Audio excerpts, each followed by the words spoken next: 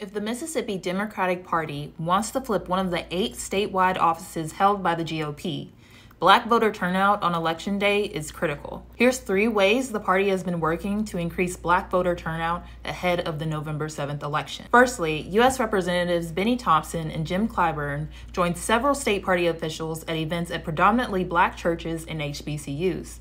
Clyburn's visit is one of the first of its kind in years. Second, the party has hosted several town hall-style events in multiple Mississippi towns outside of Jackson.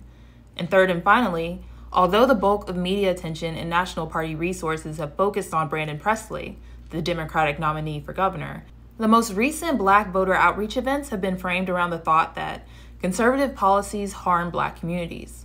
These outreach events have served as a call to action to elect all Democrats on the ballot. Read the full article by Taylor Vance at MississippiToday.org.